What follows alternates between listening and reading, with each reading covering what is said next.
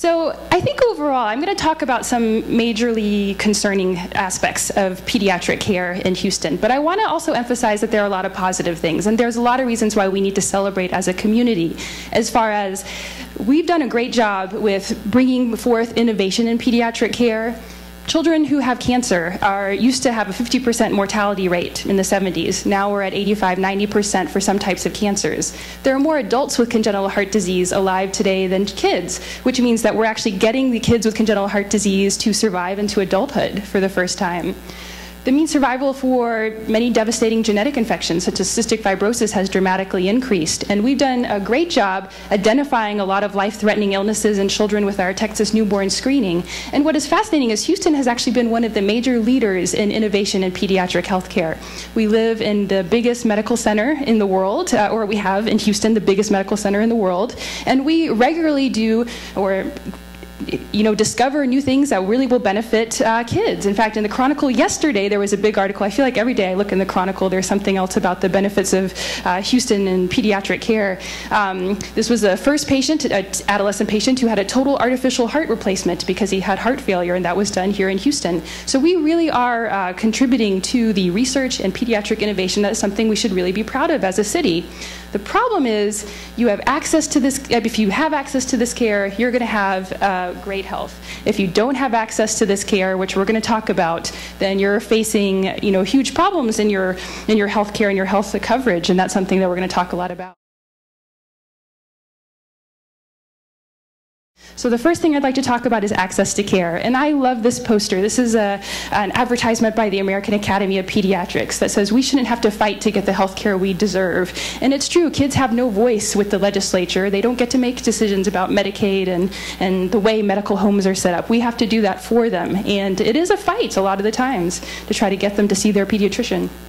So Texas, unfortunately, leads the nation in uninsured children. Out of all 50 states, we have the highest percentage of kids who don't have access to care, don't have any health insurance.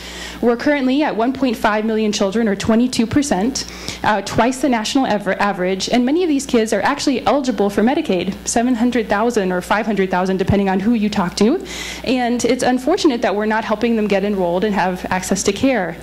Now, you ask, well, what about the other kids? You said 1.5 aren't insured, and only 700,000 are Medicaid eligible. Well, most of those are kids who their parents are working. They make too much money to qualify for Medicaid or CHIP, but now only 46% of employers are providing insurance for their employees' children. So that's a huge gap, and a lot of kids aren't getting insurance for that reason. We have 3 million children who are on our Medicaid and CHIP program, and they're actually overall a pretty good deal. So 66% of Texas Medicaid population are kids, but that only accounts for 43% of the Medicaid funds. So for the most part, it's a pretty effective system. Uninsured children have a lot of health problems. There has been many, many studies that have shown that they're less likely to have all their immunizations. They're more likely to have problems with recurrent infections. So not only are they having problems focusing in school because of their oral health, but because of their sore throats, their ear infections, other things that they don't get care. They have more school absences, and therefore their parents can't go to work, and so it's actually all around bad for the family. And they're more likely to use emergency rooms for their routine care and get hospitalized for things that could have been prevented, which ends up costing us as a community more money in the long run. Less than 50% of kids in Texas have a medical home. Less than 50% of kids in Texas and in Houston have a primary pediatrician that they see regularly.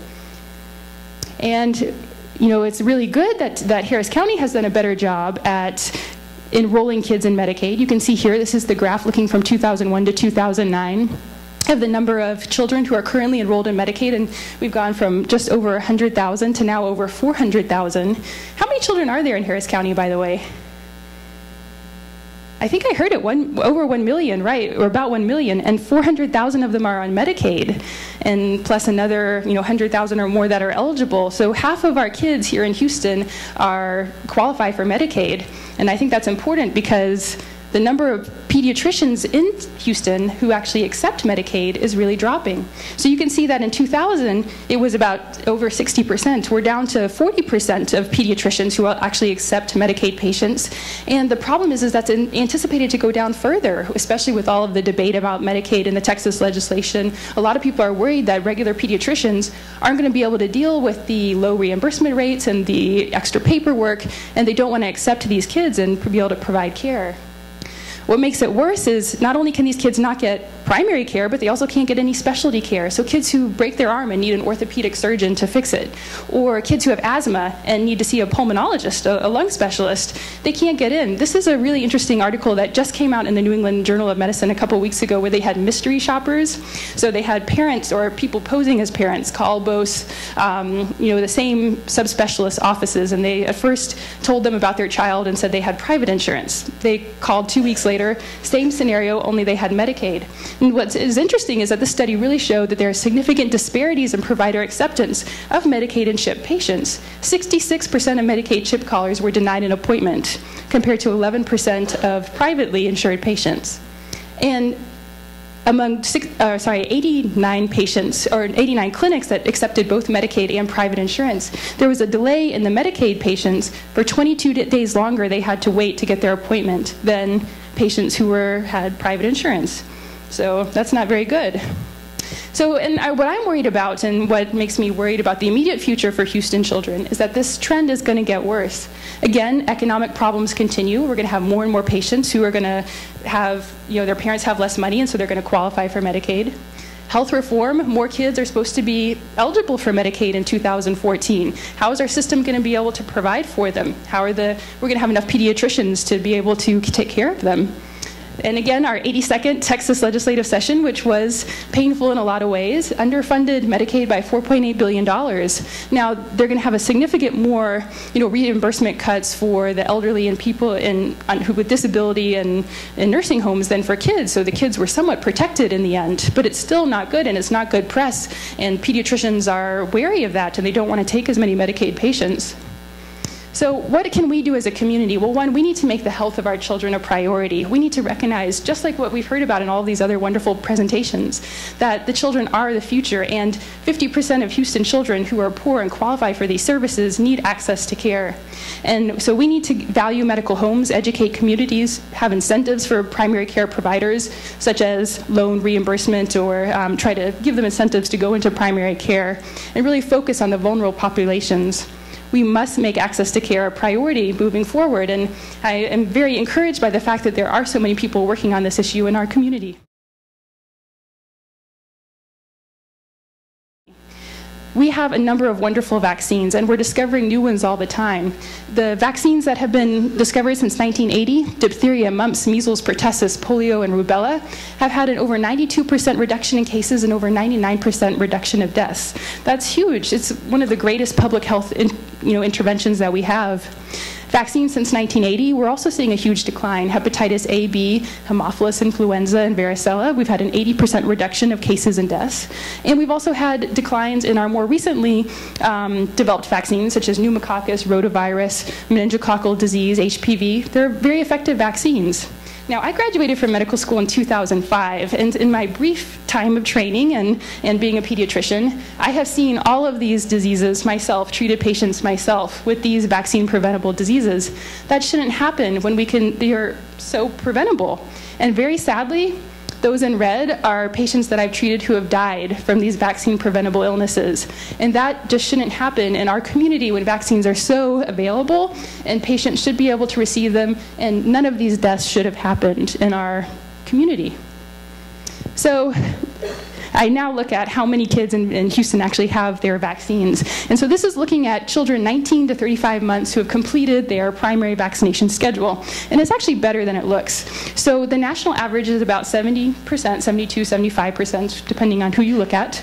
And really by 2006, Houston had made significant progress, right? In 1988, we were at 11% of people who were 19 to 35 months actually had their complete vaccination series. And we got up to very close to the national average. average. Now, 2008, 2009 is a little unfair because we had some vaccine shortages, which probably negatively impacted our rates. But for the most part, Houston, has almost caught up to national trends, which is good. And with adolescent vaccines, we're actually slightly better than the United States. At 42% of Houston children have their catch-up adolescent vaccines compared to the US. But why isn't this 100%? 100% of these illnesses should be preventable. So access to a vaccine provider is very difficult. And in Houston, there are a lot of providers who see patients to provide their general pediatric care, and they refer them to someplace else to get their vaccines.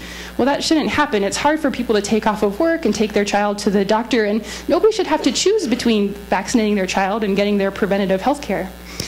Vaccine availability, we have shortages. When flu vaccines come out, I know you all know that some offices have vaccines, some don't. You have to constantly call around. Education on vaccines, and then there are huge misconceptions about vaccines and an anti-vaccine movement. From USA Today from a couple weeks ago, childhood diseases return as parents refuse vaccines. And there are actually some outbreaks of vaccine-preventable illnesses going on right now. Just to let you know, everybody aware of what happened in California over the past year, where there was a huge outbreak of pertussis, or whooping cough, with 10 infant deaths. Babies are too young to get the vaccine. They can't defend themselves by having the vaccine. We need to be, as a community, vaccinated to prevent this disease in these babies. And we have shown with our research at Texas Children's, and also research in California, that kids or Hispanic children are much more at risk of having bad effects of pertussis and have an increased risk of dying from pertussis. And since we have so many babies who are Hispanic, we're very worried that in Houston that could happen as well. Texas had 25% of the pediatric deaths from the H1N1 influenza. And there's been recently measles in Harris County. There's actually a big measles outbreak going on across the country. And you can see at the bottom, Texas, so far we've only had 6 cases, a couple of which were in Harris County. So these diseases are here, and we need to just do a good job of preventing problems, or trying to immunize patients so that they don't have these problems. We need to educate and have an increased campaign for immunizations, increase providers, improve our immunization registry use. And we were so close to getting a bill passed this session to really improve our registry, and it failed at the last minute by the House, but we'll work on it again. We've worked on it for many years in a row. And again, Houston must make immunizations for our children a priority.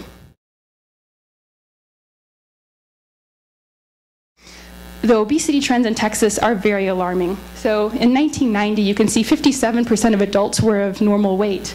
Now, in 2009, actually, the most recent data, 33% of adults are of normal weight, whereas 37% are overweight and another 30% are obese.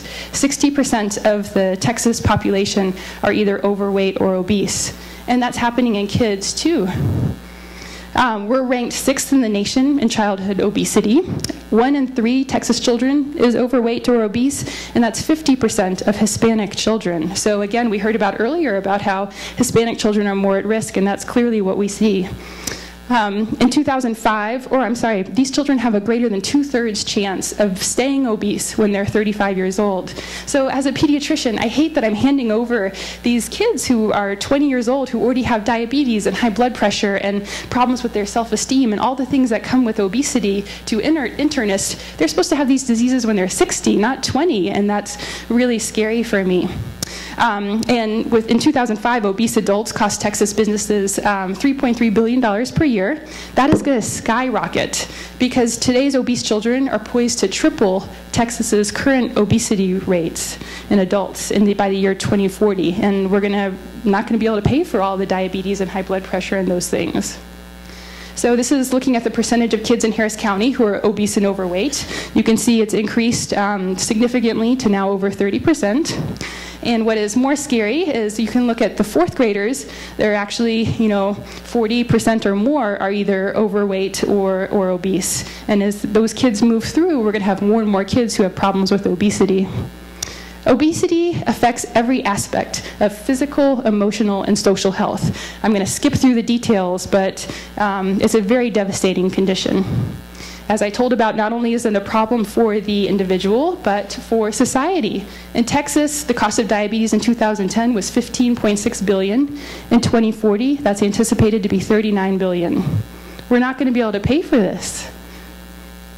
And then, most sadly to me, this generation could be the first not to outlive their parents.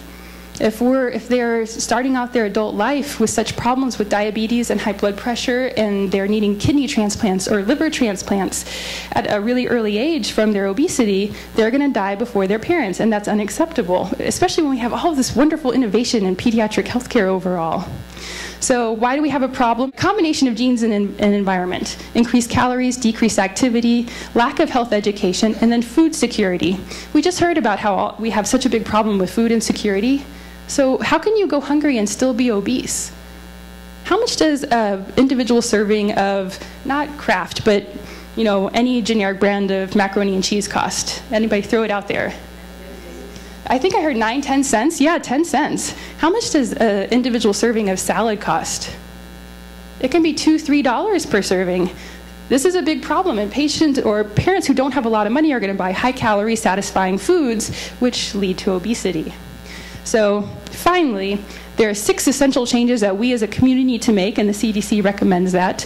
Decrease sugar, sweetened beverages, decrease consumption of calorie-dense, nutrient-poor foods, decrease TV time, increase fresh fruits and vegetables and physical activity, and increase breastfeeding initiation, duration, and exclusivity. And I don't have time to go through all of my strategies, but there are a lot of people in Houston working on this, and I feel for the first time this issue is getting enough awareness that we can really make a difference.